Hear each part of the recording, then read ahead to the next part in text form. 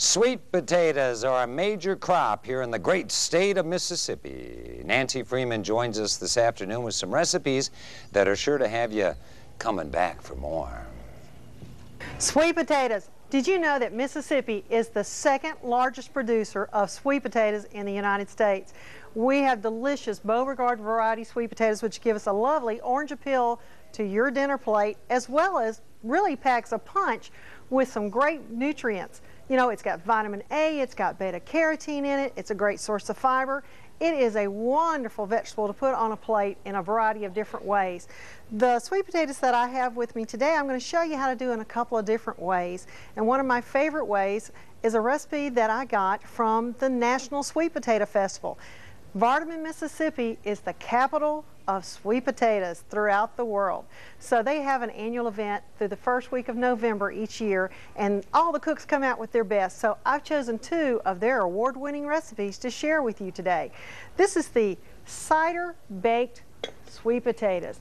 Now that is just a pleasing dish, and even if you're watching your waistline, it's a great dish to have because it's very light. It doesn't have all the extra fat and sugars that are typically associated with sweet potatoes, particularly baked when we add all the other things to it. It's as simple as this. You want to take a couple of sweet potatoes that you've got, and we're going to take them, and you simply would peel them down, just very easy, because sweet potatoes are so easy to prepare.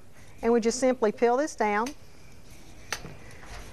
Once you get it peeled, you're going to take your knife and slice it into wafer-thin pieces. Now, this is the trick to this recipe. If you cut it nice and thin, it cooks evenly and you get a nice dish out of it. So we're going to take it. You don't have to grease the dish or anything. You just take a dish that has a lid. You layer that in there just like this.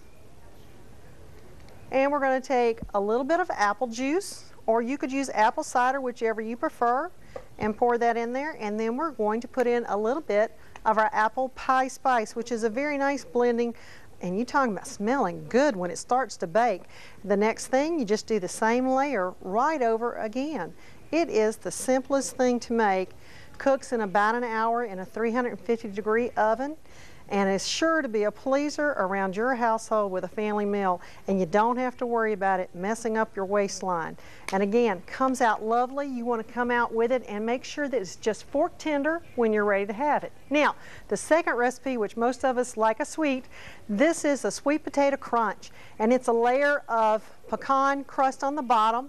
It's got a wonderful sweet potato filling that's made with fresh sweet potatoes, which only take about 25 minutes to cook and mash.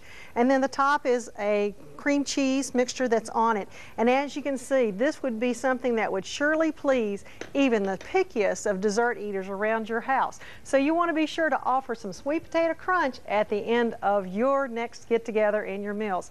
Because again, sweet potatoes are easy to use. They're quick to have around the house. They cook in about 20-25 minutes, and you treat them just like any other potato. Clip off the ends, peel them, chop them up, and you can boil them or bake them, either one. So enjoy Mississippi sweet potatoes this time of the year and all throughout the year, and try out these recipes. Check us out at WLOX.com and the link to the Farm Families of Mississippi.